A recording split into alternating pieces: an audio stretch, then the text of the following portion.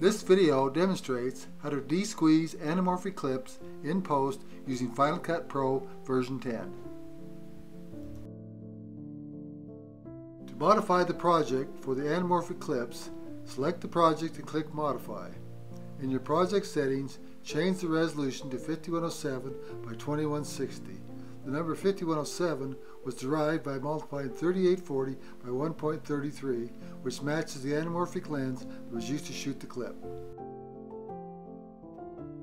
To de-squeeze the clip, go to the video inspector and set the X scale to 133%.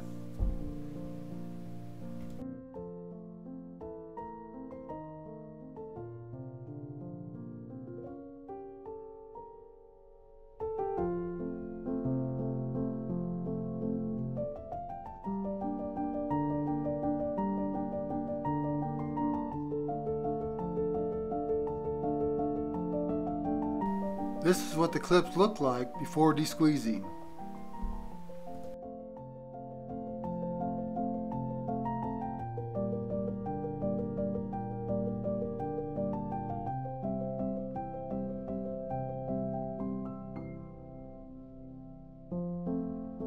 This is the finished product after de-squeezing and a little color correction.